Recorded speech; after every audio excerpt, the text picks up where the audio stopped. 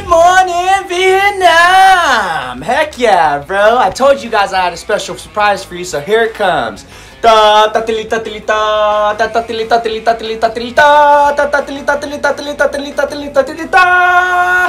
love doing that stuff. But anyway, here we go today. I'm gonna build a whole ecosystem in this tiny little bowl, man, and it's gonna be freaking awesome.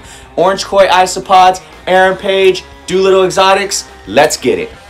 Aaron, what the heck is an orange koi isopod? That is an orange roly-poly, and that's exactly what they are. They're so freaking sick. Check out the orange coloration compared to the carrot that I put in there. That is so awesome, man. Look at all the bustling they got going on. They got calcium powder and leaf litter. Check it out once we get all the terrarium done and add these little inhabitants inside. Box of goodie time! Everything that we got, you know, Aaron goes above and beyond over here at Doolittle's for everything that we get. Everything we got today was from our local pet store, the Serpentarium. It's so awesome. I know they have a bunch of locations around the United States, but here we go. Let me show you what we got. All right, everybody, so this is our box of goodies today. They didn't all fit in the box, so I brought them out.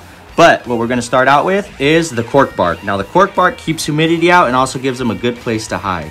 I bought this little LED light off of Amazon. That's gonna be really, really cool. It changes colors. Little spray bottle for misting. Frog moss, which is gonna catch. That's also like a live moss. Now, plants. These are the best part. These are this is what makes it look so cool. These colors, everything else, when you throw it all in there and it comes together, it's gonna look freaking awesome. Now, here we go. Latin phrases of the day. Hypostasis Philastakia chakalia. Way off. But I also bought this yarn, a little bit of beads, some cloth. Good morning, everybody. Now, this is a different day, but it's absolutely insane what we have going on here today. Let me show you what's going on inside of Shell's tank. It's absolutely insane. All right, so we put this dry food here that you just have to wet a little bit for Shell. Now, this is our box turtle. And I knew that there was some beetles in here, and I figured that she had ate them all, but I guess they didn't, and they made mealworms inside the tank. Check this out. Let me lift this up really quick. It is all popping under there. Check that out. Absolutely insane mealworm farm inside the turtle shell tank. Isn't that crazy? All right, so the reason we're doing this video today is because isopods are becoming pets, man. They are not the cleanup crew that they used to be, and people still do use them in their reptile tanks to clean up fecal matter, aerate the soil, even spread nutrients, which is pretty awesome. Now, this is our enclosure. This is really cool. I'm wearing gloves because I don't want to put any more fingerprints than I have to. But you could also go something really cheap like a Sterilite container from Walmart. Make sure you drill maybe just 2 holes. This is used for something else, so these holes don't matter. But drill 2 holes on this side and 2 holes on this side, kind of high so that nothing could climb out or in.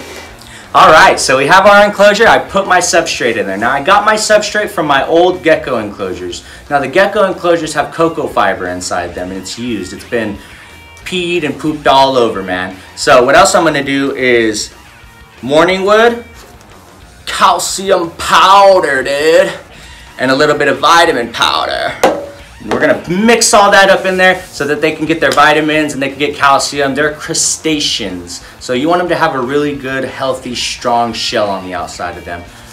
All right, so we have all our powders mixed up in here. We have 1 dry side and 1 wet side. The reason you want this is because you want them to have a really good gradient of what they want. They don't want to be too moist, but they don't want to be too wet. Another good source of calcium, you guys, is cuttlebone.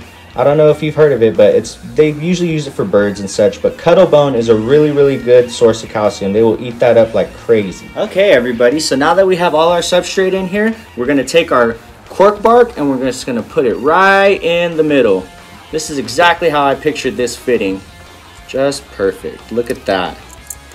You know what else I'm gonna do while I'm in here? I'm gonna take some of this substrate and I'm gonna pile it onto the back right here to give it some sort of depth. Let's just like that. Give it some sort of depth. That's gonna be awesome. Check that out. All right, so we have our really cool plants here. And what I like to do with these plants, because you guys never know, you want to take them out of the soil that they're in. You don't want to use the soil that they come in because you never know what kind of pesticides or whatever they were using before is in the soil, and you definitely don't want it to kill your bugs. So what I do So I'll dump it all out, and then I'll just separate the roots out. And I'll get a couple little snippets. I'm gonna let the rest of this grow after, because I don't want to put the whole thing in there. If you put the whole thing in there, it's gonna get overcrowded and it's gonna look bad. So what I would do is I would take one little snippet of each one. That way you could plant it maybe in the background or on the side would be really cool. I don't know. And I don't know about propagating these plants. I haven't really tried propagating them either. Propagation's when you take a little snippet of the plant and start a whole new plant with it. For those of you who don't know, I like to take essentially the biggest one, because you're not going to use the whole thing, but you still want a good coverage of color. So we're going to take, I think the biggest one is this one. You might rip a few roots in the process, but that's okay. They're going to regrow. Check that out. Isn't that awesome? So what you're gonna do, just gonna get this out, if I can get it out. All right, everybody, we have our plant cuts here. Absolutely beautiful. Check how the roots are intact and everything. And what I'm gonna do is I'm gonna keep these on the wet side. So I'm gonna probably dig right in here for this one. Actually, let's dig a little bit deeper than that so we can plant deep. I'm gonna take this and we're just gonna shove it right up into there. Just like that. We're gonna cover it all back up. Let's hit that just like that. Make sure all your roots are buried so they can be kept warm. That's awesome right there. I'm gonna take this and stick this right up in there just like that. Perfect. Perfect. Everything's buried. Everything looks good. Let's add our cork bark back in there for aesthetics, hiding places, all of the above. Whoop. Here we go. Check this out, you guys. Wow, that's freaking awesome. All right, you guys, so next in this build, we got frog moss. Now this stuff is really, really awesome. This is like a live moss that grows once you put it in the terrarium. It catches and everything. This is so cool. I can't wait to add it in here. I'm gonna add it to the humid side so we can give it just a little bit more of a damp feel. Now, what you do with this is you open up the box, obviously. This gets a little messy, so kind of be careful and be ready for that. And you pull out a little awesome chunk, dude. Look at that. Isn't that an awesome little chunk? We don't need that much, but what we'll do is we'll dunk the whole thing. You want to put the whole thing in water, it says. Let it soak in water for a little minute. And when it's done soaking, you want to squeeze about 15 to 20% of, you just want to leave 15 to 20% humidity in there. You don't really want it super, super wet, but you don't want it super dry either. You want it just enough so where it can catch and start growing inside the inside the substrate. Now, we're gonna let this soak. This moss also comes with like its own roots, which is really cool. It looks like it's gonna catch really, really quickly. The people at the Serpentarium told me that they use it in mostly all of their enclosures, so that's a good sign because they have really, really cool enclosures there. Now I'm squeezing all the water out. All right, now we are left with awesome looking moss. This is legit moss, live living moss. Everything in here is live. We're not doing no fake plants today. And I'm gonna shove it right in front of this plant. Now she said at the Serpentarium that I just have to set it on the soil and it should catch. That looks really awesome. Let me see. Let's get another piece in there, huh? We're gonna put moss all back here too. Check it out. Right up in there. Just like that. Doesn't that look freaking awesome, you guys? Favorite time, lighting. Now I got this little LED light off of Amazon. It's an RGB, so it does change color, red, blue to green, and this is our top. Check that out. Isn't that awesome, man? Let's see. What you want? What you want? Green? You want red, blue, or green? That's awesome. It's such an awesome light. I'm probably gonna leave it on the LED feature though. That way it can maybe help the plants a little bit, put off a little bit of heat. Now, arts and crafts time, dude. This is my favorite part. So what we're gonna do, I am leaving this. There's gonna be two little sticks right here that hold it so a little bit of air can get in. They're still living creatures, they still need air. So what I did was I took this little cloth, it came in a square, and I cut it in a circle. Now I'm gonna lay this on top, just like that. I took this awesome little yarn and these white beads, and I crafted this. This is our top. Now, it's just a couple beads. I tied it in the thing. It's gonna go around this, and it might not be easy to get to the isopods, but it's gonna look really, really great. All right, everybody, check out our top. Amazing. Serpent design, I'm coming for you. I probably shouldn't say that until I learn how to say scientific names, but check this out. The big review. Let's see if I can find the button. Bam! Ta-da! It even changes colors. Look how awesome that is. Changing colors, LED lights. I think we got the red coming on. Ooh, that pop. Everybody, so before we add our inhabitants, we need to mist down our enclosure. Now I bought this little spray bottle, and it seems just perfect. What I'm gonna do is I'm just gonna mist down. I'm gonna mist down the whole thing, but mostly just the moist side. Now I have paper towels right here so I can clean off all the glass when I'm done too. You might want to do that every single time if you're doing one of these, because a lot of water spots will gather on the side, and that's not what you want. You want it good. There we go, check that out. Get it all wet.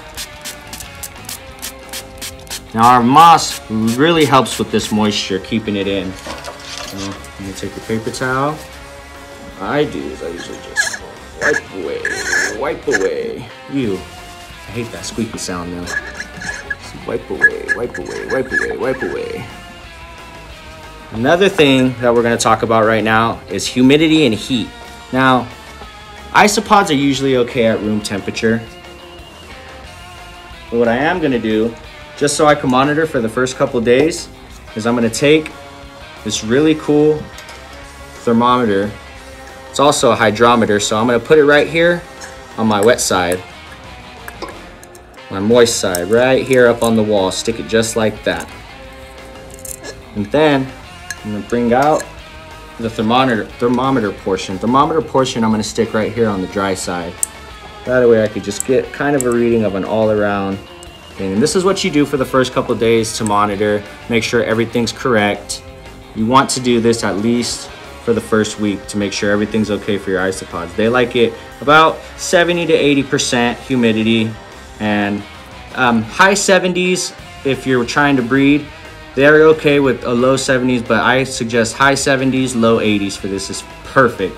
So what we have right now, I barely put it in. We already have 71%, 72% humidity and 71 degrees. So that's perfect. That's just to get it started. All right, let's add our inhabitants now. Now these are gonna dart right away, so I'm just gonna try to pour them right on top of this. Check those out. Absolutely gorgeous.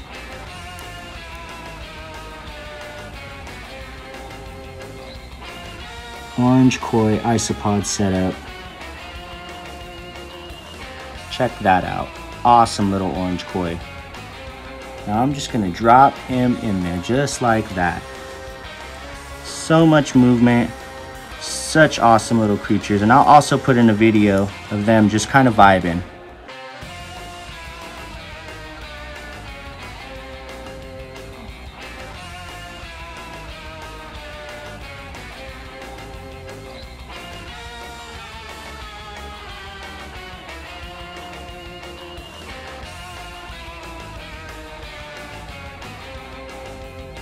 So before we go, I'm going to leave you guys with a few extra food tips. Strawberries, mushrooms, and carrots.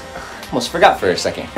Chop those up into little pieces and throw them in there. Just one little piece will do. Don't let it get moldy because you'll get gnats. They also have powder mixes. Supreme Gecko Mix, a really, really good one. I suggest that one. And I also put the morning wood in there. The morning wood helps them too. Other than that, like, subscribe, Do Little Reptile Studio, out, baby.